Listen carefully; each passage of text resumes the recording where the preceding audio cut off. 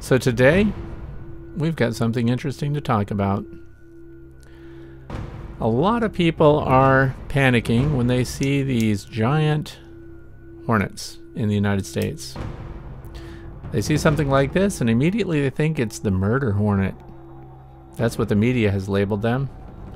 But the murder hornet applies to the Asian Giant Hornet. Where have those things been found? Only a few specimens in Washington State. People are keeping an eye on them. They're going to track them. We're going to deal with them if they're here. But the Asian Giant Hornet is not found all over the United States. And I think most likely people are finding this hornet right here. It's the European Hornet. That's all it is. Vespa crabro. These things are found all over the United States. They're not new. They didn't just show up here. They've been here since the 1800s. And they were brought in. Now their numbers are on the rise. These are yellow jackets. Yellow jackets, in my opinion, far more of a pest than the European hornets are, even though they're much smaller. These things move around in big gangs. This time of year, it is September the 21st, by the way. And this time of year, the numbers are high. Food resources are scarce. So what's that mean? They're going to be pests to people. They're also going to be pinging on your honeybee hives and trying to get in those entrances. These nice big European hornets may nab a honeybee or two. But don't panic. They're not going to kill and eat every bee out of a hive the way the Asian Giant Hornets would. So we get asked a lot of questions about these. Some people commented and sent me messages saying, go check out this video. They just found the Asian Giant Murder Hornet. Well, thanks to the media. By calling it a murder hornet, everybody's panicked. Not everybody, obviously. Those who understand the differences will be calm. The purpose of this video will be to help you understand what they are and what the threat really is. And the European hornet, as big as it is and as striking as they are to look at, are really considered gentle giants. I would much rather have these around than bald-faced hornets, which I'm going to show you later in this video, or the yellow jackets, which make up for, their lack of size with pure numbers. You can be outside sipping your cup of coffee, and I've actually sipped in a yellow jacket and spit it right back out because they're so bold, they're so hungry. They zip in, they land on your food, they get on your hot dogs. They want food just like every other insect. And this time of year, their numbers are high, as I mentioned before, and the resources are low, so they're going to rob each other. There's going to be conflicts. How did they end up here at these drinkers? Well, I put out Spirulina, which is an algae that comes in dry powder form, and I put it in sugar syrup, and I was trying to find out if honeybees would come to it because it's supposed to be extremely healthy for their bee gut, the microbiome. And instead, what happened? 1 or 2 honeybees stopped by, but all of the other visitors were hornets and wasps. So I have this nice big European hornet here to look at. There are several zipping around. You can hear them in the audio. And they have a very low pitch because they fly with their wings beating at a much lower frequency than other wasps and hornets do. How many hornets are in the United States right now established? Just one. They're in the wasp family, Vespas, but these are hornets. And there's only one species of hornet established in the United States. Now, other people want me to update my other videos and say that the European hornet is not the largest hornet in the United States anymore because the Asian Giant Hornets, the murder hornets, are here. Well, they're not established. They haven't found any of their nests yet, but they have found specimens, as I mentioned before. If you think you have found a true Asian Giant Hornet, you contact your Department of Agriculture. They're going to want to know. There are also inflated claims about how large the ones are that people find. They say they're as large as their finger, 3 inches long. If you have something like that, that's a record even for the Asian Giant Hornet. European hornets, they max out at about 35 millimeters. They're not that big, really. They're just so much bigger than the other flying insects that we see. There are some interesting facts about them, though. They can fly and hunt in daytime or nighttime. They're also attracted to light, so if you leave a outside security light on or something like that, this time of year, you might actually see them hovering around those lights because they're going to nab the moths and other insects that also are attracted to those lights. The yellow jackets, they fly during the daytime. You find them in the ground. That's the other thing. Where would you find their nests? So the nest of the European hornets is going to be shielded. It's going to be covered somewhere. They do have a bad habit of moving into houses and cavities. They build a paper nest just like paper wasps do, but it's usually sheltered inside another space. So they could be in an old abandoned building. They could be in the hollow of a tree. And if you get to their nest site, that's the place where you don't want to mess with them because they will be defensive. Other people spread around sensational information like if you get stung by one of these things, you are dead. That's it. Not really the case. In fact, the pain from a sting of one of these European hornets is right on par with a honeybee. They have a nice big stinger, but I'm filming this less than 10 inches away. They don't care that I'm here. They're cool to look at. And also, why are they letting me get so close? Even this yellow jacket that's drinking here. Spirulina with sugar syrup. That's all they're doing. How much spirulina did I put in that? 4 teaspoons per quart. And what's interesting too is photographically it worked out because it made the sugar syrup so dark that it made the surface nice and reflective. So I took advantage of that, got out there with my camera. A lot of people ask what kind of equipment I use to make these videos. Well, you'd be disappointed in this one because I cobbled together the lens system for this, so you can't just go out and buy one. Here the yellow jacket is sitting right on that water, and it's pretty interesting. The surface tension, this is syrupy. You'd think they get stuck, but watch this one just helicopter across the surface there until it gets to the edge. And then off she goes. And that's likely a yellow jacket queen, by the way. The close-ups of these European hornets are very interesting because it gives us a chance to look at their eyes. They have 5 eyes, so do bees. 2 large compound eyes you can see, and look at the 3 simple eyes, the ocella, that are in the middle. Also, you can tell the difference between male and female by the number of segments in their antenna. There are lots of people watching my YouTubes that will be happy to tell you the specifics of that. But these are armor-plated giants. And the other thing I want you to look at is, look at their legs. First of all, they have the clear pads at the tips of their feet, which allow them to climb on smooth surfaces. But the spikes that you see, about what we would call the knee, you see the spikes sticking out? Looks like a single spike from the profile, but they're actually in a V shape. There are 2 spikes on each leg, and they face each other, so that when they grab something, they get a really good grip by stabbing those spikes into it. Do these things eat meat? No, they don't. What they do is they grab things, including honeybees. Their mandibles are so powerful they make very short work of a honeybee or even another wasp. They clip off the head and the abdomen. They keep the thorax, which is where the wings are attached there. Why do you think they like that? Because that's where all the muscle is. That's where all the meat protein is. They're going to take that back to their developing larvae. And that's what eats the meat. See that narrow connection between the abdomen and the thorax? They can't swallow, digest, and eat meat, so they get syrup and nectar. And when they feed their developing larvae, the larvae produce a nectar that they drink, so that's a reward. Here's my lone honeybee. Has come to this spirulina loaded sugar syrup.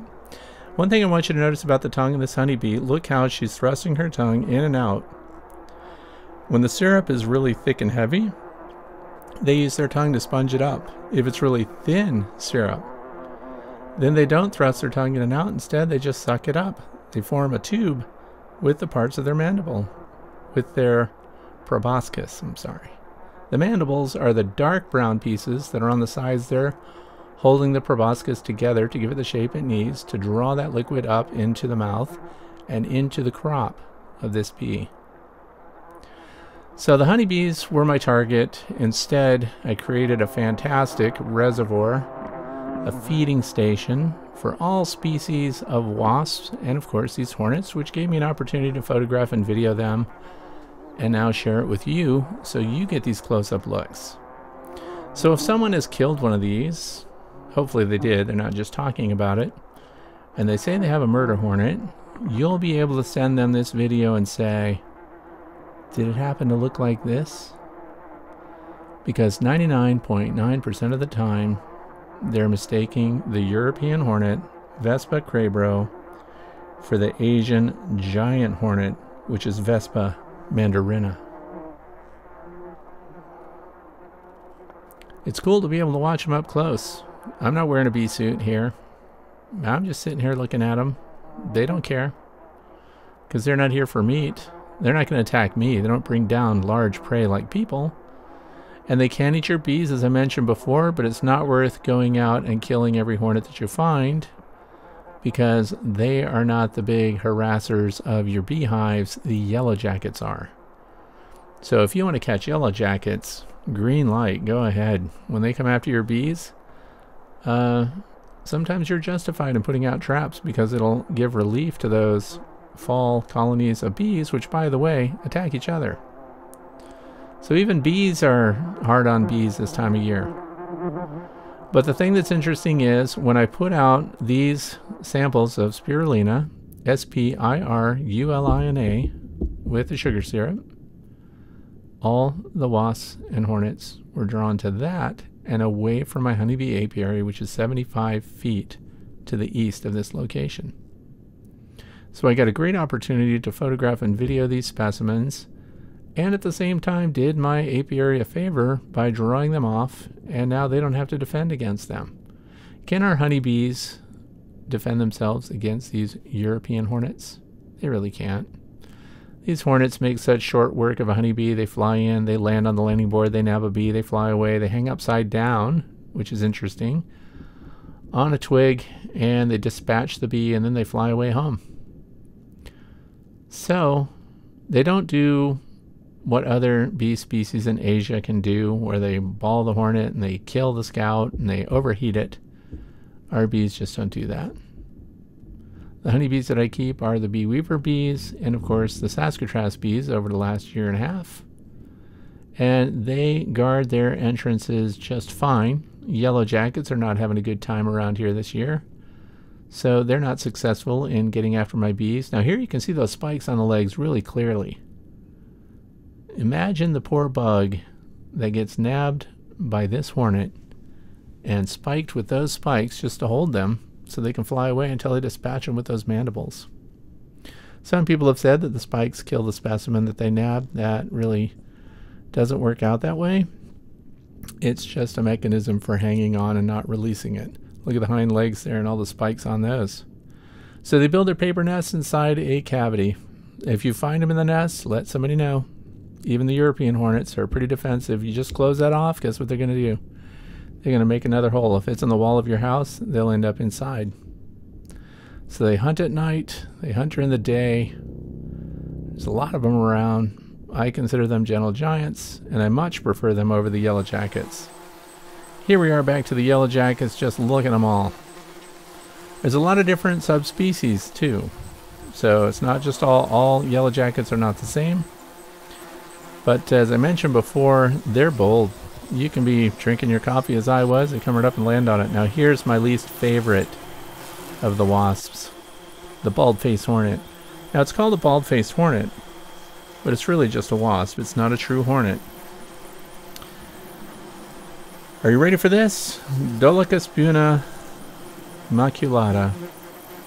And here they are, all in a row. Yellow jacket first, bald-faced hornet, which is just a wasp second, and then the true hornet here in North America, the European hornet, largest of them all.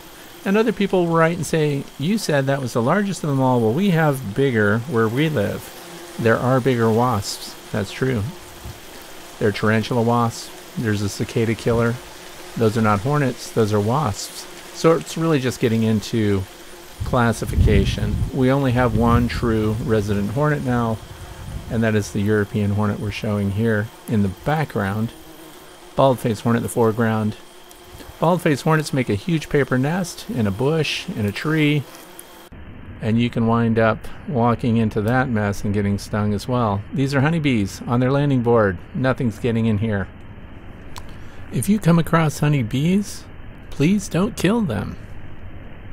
These are our pollinators. These are our honey makers. These are social. They get themselves through winter socially.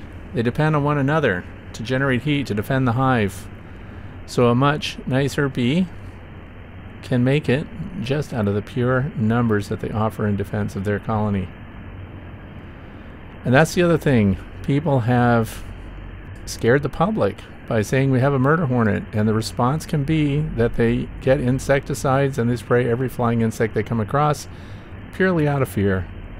I highly recommend not using poisons. If you feel like you have to trap something, use a trap. Don't use poisons. We just don't know where that's going to go, in my opinion.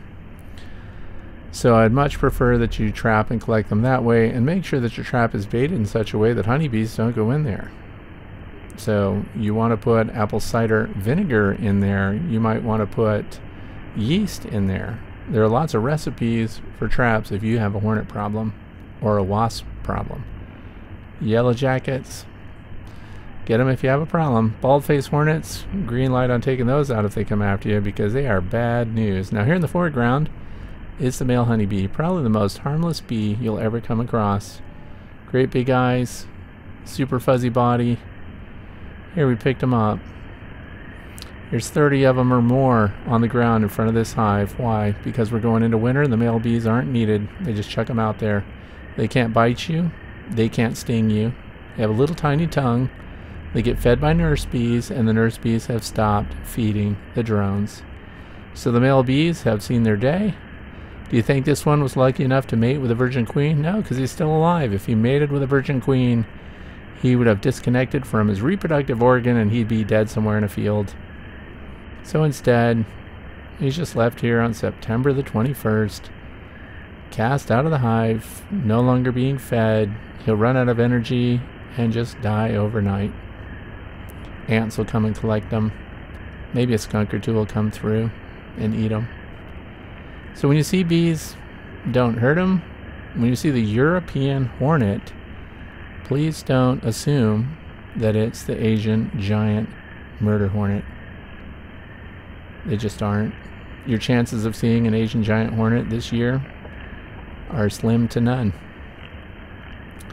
If you do, though, if it doesn't look like this one, call your Department of Agriculture and report it.